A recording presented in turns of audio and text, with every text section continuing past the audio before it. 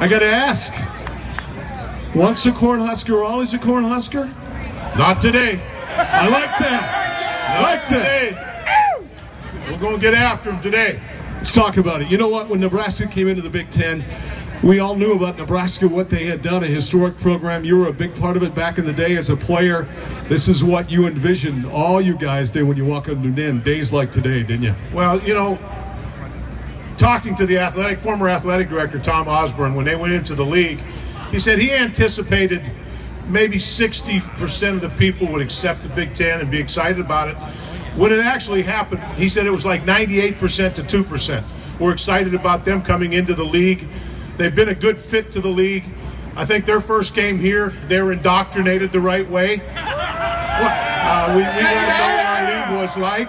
I heard the Nebraska fans were complaining that Wisconsin fans aren't friendly. Oh, too bad. Welcome to the Big Ten. No, I thought, you know what?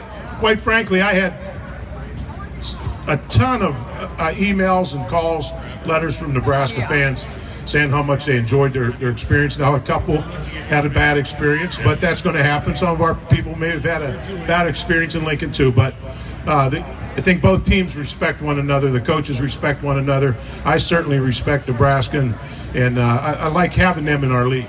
You know a little bit about running backs.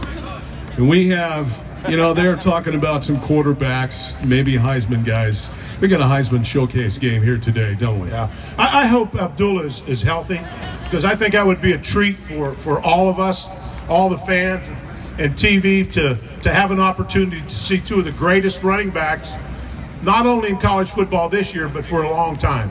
Both of them are truly special, and we're lucky to have someone like Melvin, because there's nobody like him now. I'm telling you, he's the best. Yeah! I'm going to ask you this, and I know you're a busy guy today.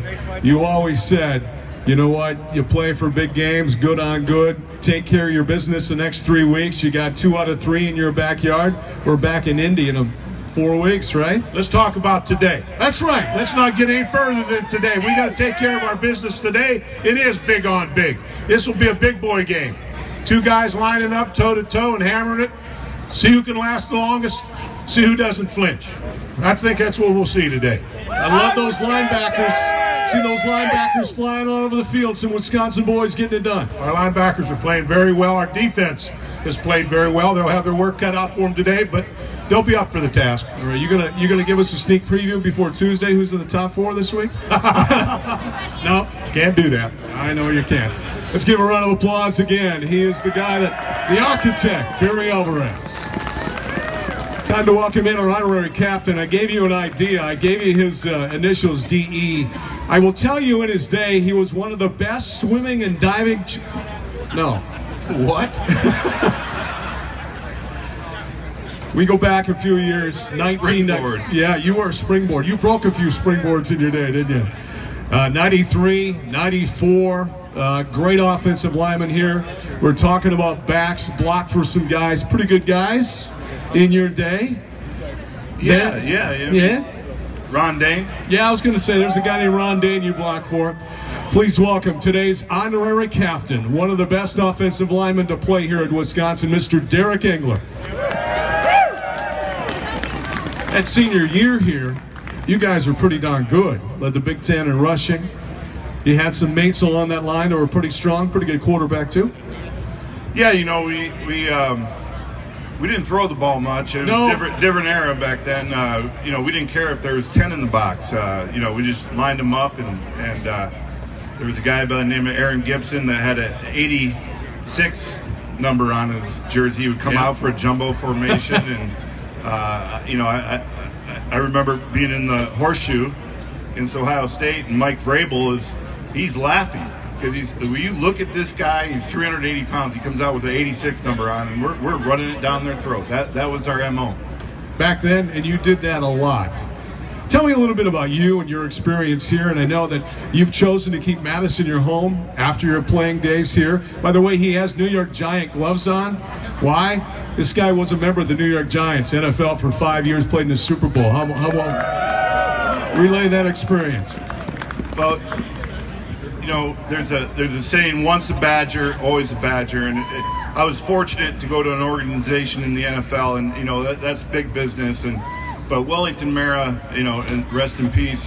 It's once a giant, always a giant. So I was really fortunate to go into a franchise that had the same principles that I learned here under Coach Alvarez and at the University of Wisconsin, and you know, I knew. I mean, nobody wants to live in North Jersey. I was coming back to Madison, so I'm a Badger. I'm here, and I love Madison. The way of life here is fantastic. I think sometimes people don't realize it, and we're really fortunate to be here in Madison, Wisconsin, no doubt. One final question. What have you learned from that gentleman to your right and Coach Alvarez that you still use today? Well, you know, and he said 2 words earlier, but, you know, I came, everybody goes through different paths here at the University of Wisconsin as a student athlete, and, you know, I wasn't a highly recruited and so on and so forth, but, you know, stay the course. Stay the course. And the other 2 words, don't flinch. Because when it's your opportunity, and I learned this from Coach Alvarez and his staff, you got to seize it. And, you know, I was able to do that. You going to give me a prediction today? Are you kidding me? I'm asking for one. Badgers roll!